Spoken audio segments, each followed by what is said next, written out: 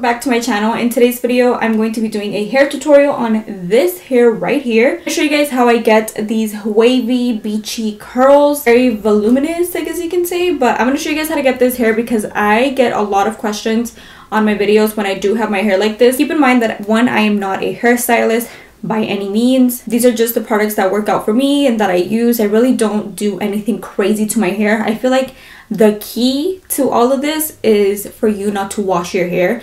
I know that's gross. I hate not washing my hair. I just feel so dirty when I don't wash my hair, but it is the secret to growing your hair and having it very voluminous and Anyways guys, if you guys want to know what is on my skin, I did this makeup tutorial live on Facebook, so go check it out. I also did 2 cooking videos over there, so go check Facebook out. Follow me on Instagram and Snapchat as well. Thumbs up this video if you like short videos like this, to the point. And with all that being said guys, if you guys want to know how I get my hair looking like this or the products that I use, then let's go ahead and get started. Alright guys, so we're gonna get started. This is my natural hair. I haven't done anything to it.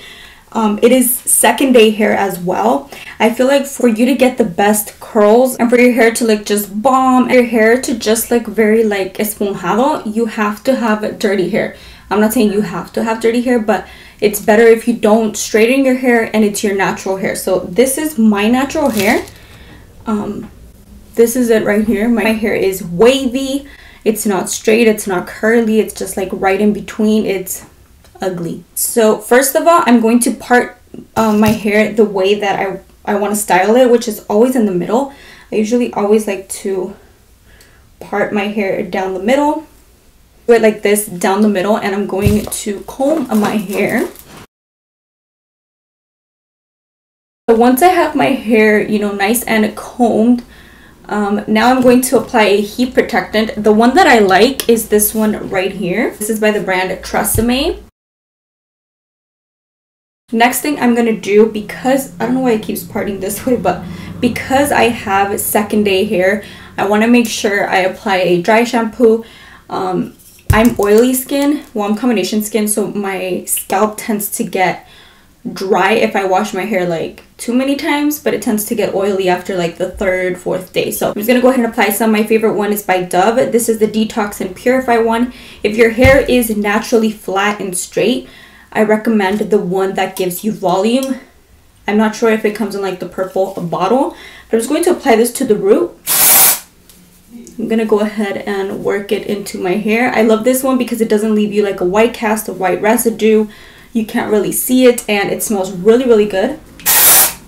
And it also just absorbs the oil instantly. So I'm going to work in 2 sections. What I like to do is I like to start from the back of my hair and work my way to the front. The wand that I'm using is by the brand Lange, and this is the 32mm. It's a pretty fat wand.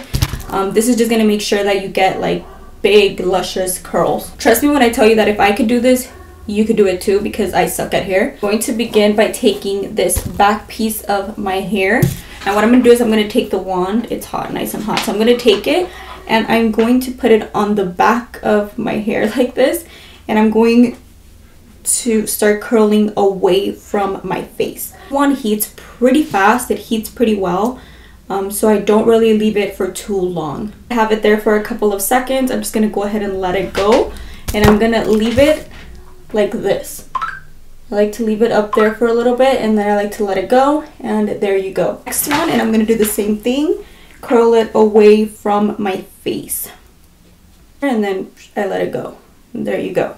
So I'm going to do the exact same thing to the rest of my hair. I like to take pretty big pieces of hair. I want to say like this much hair, just because I want the waves to be pretty loose and thick. So I'm going to do this real quickly to the rest of this side's hair so you guys can see what it looks like.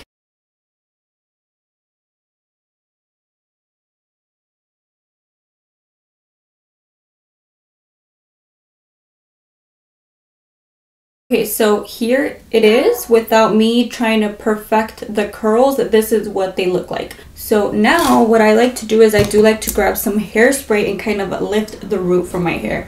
I like to do is grab a little comb. I don't have like a teasing comb, but if you have one, you can just use that. So what I like to do is I like to part it just down the middle here, lift it up, apply some hairspray to the root, and then kind of tease, like to tease it in like this. Let it go and kind of mess it around with your fingers a little bit. And you just go back in and kind of perfect the curls depending, you know, how curly you want it in the front. I kind of like mine really beachy and wavy and loose. So I just like to go in and kind of perfect them a little bit, not too much. I just run my fingers through them and this is what they look like. So I'm going to go ahead and finish this side real quickly because I'm pretty sure you guys get the point.